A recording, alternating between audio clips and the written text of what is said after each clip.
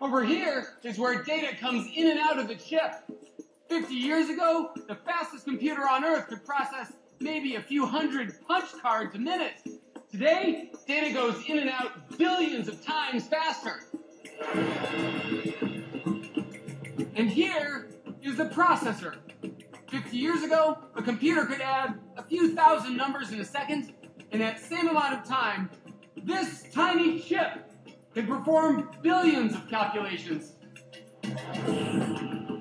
Scientists have discovered that the secret to cheap computing power is size. When we find the right materials and make them small, they change the world. The race to miniaturize began 500 years ago with an invention that in its day was the first personal computer. I'm talking about the watch. How did they go from big wall-mounted grandfather clocks to something you can wear on your wrist? The miniaturization, more functions in a smaller space. Pierre Gigax is a watchmaker in Switzerland.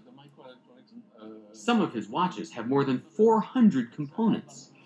And how small are some of the parts? There are parts which are 0.006 millimeter. So that means half the thickness of a hair. Hundreds of precision metal pieces, all driven by a simple mechanism that all clocks have in one form or another.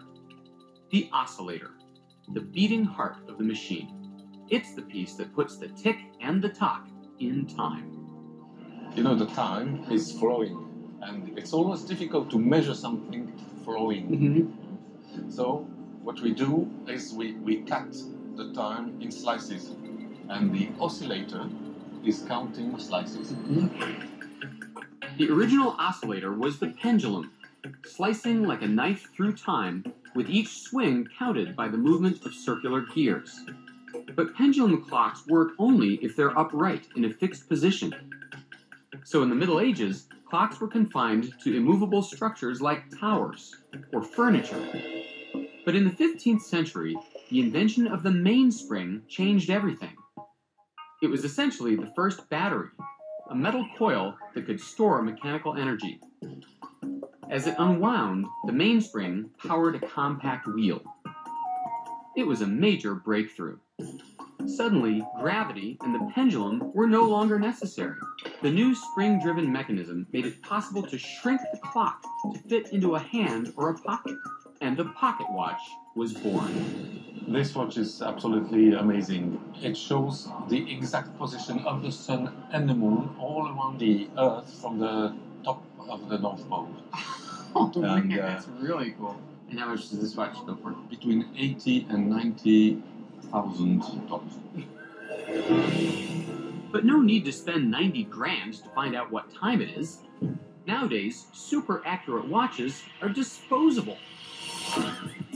Thanks to another great clock revolution, which began in the 1960s, out went the spring and mechanical oscillator, replaced by a tiny sliver of solid mineral quartz.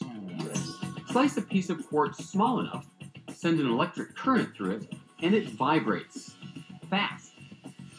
A quartz-driven clock can accurately chop time into millionths of a second. But the biggest selling point for quartz is that it's cheap. That's because quartz is actually silicon, commonplace sand, the second most abundant element on Earth. For the first time, a material replaced a machine, opening the door to a new era of miniaturization. But silicon can do more than just mark time. It's a member of a strange class of elements called semiconductors.